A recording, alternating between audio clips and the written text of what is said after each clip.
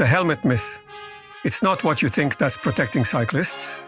Sure, helmets can help in a crash, but they're not the silver bullet for cyclist safety. The real issue?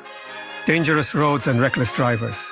Countries with the safest cycling records, like the Netherlands, focus on infrastructure, dedicated bike lanes, traffic calming measures, and driver education save lives.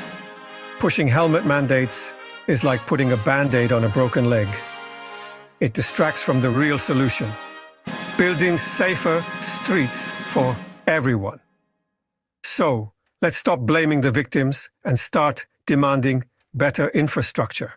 Because a safe road is a helmet we can all wear.